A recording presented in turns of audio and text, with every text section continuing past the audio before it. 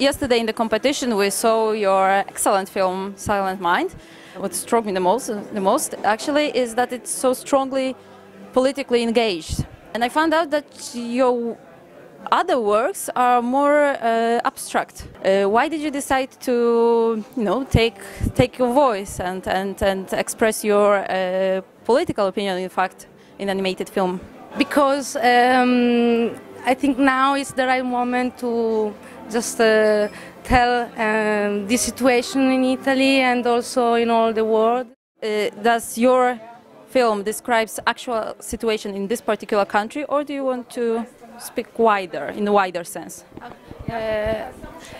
We try to speak in a wider sense because the politicians now don't care about the people, they don't care about the normal life, they don't care about culture.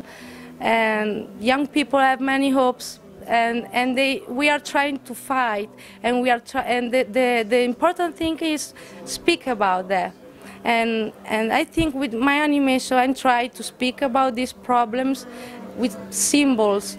So the dog and cat head is like they don't understand each other. There's also like they of course speak different languages. But somehow when they are in public they argue and they fight each other, but when they are in private they can get to some agreement, which is of course hypocritical. And then there is this woman who is like from different worlds, right? The female character with the words that go away from his body, it represents internet.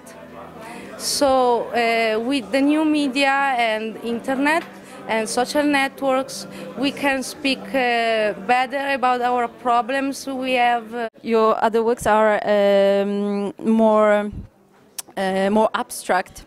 So can you tell us about your background as a graphic designer? Of course, graphic design teach you to work with less things and teach you to work with symbols and metaphors.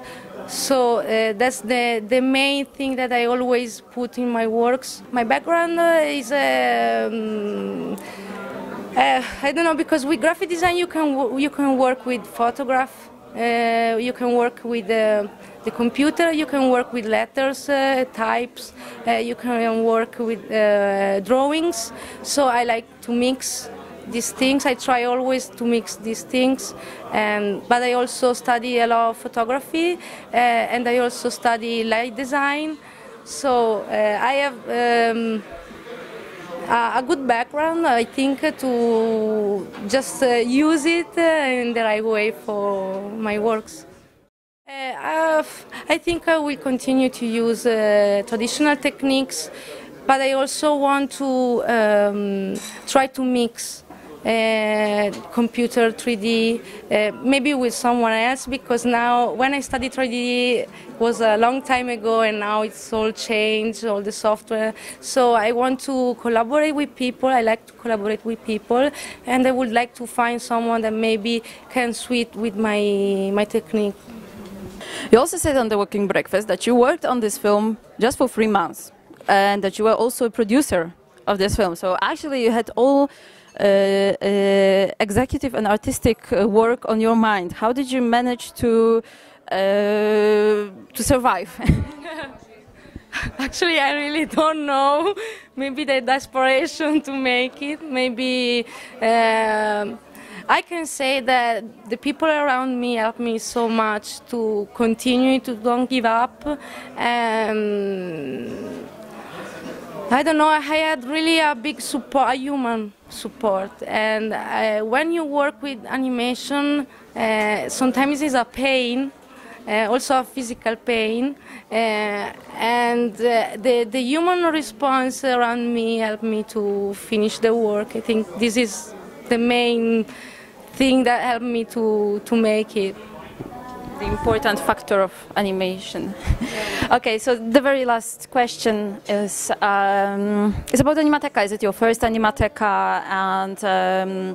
And what do you think what's your impression on the festival itself? That's wonderful. I like the people, I like the place, I like the environment. Are all so friendly, so I feel really well here.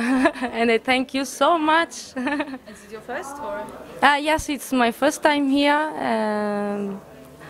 I hope to come back one day. Great, thank you. Thank you. Thank you. Wish you luck.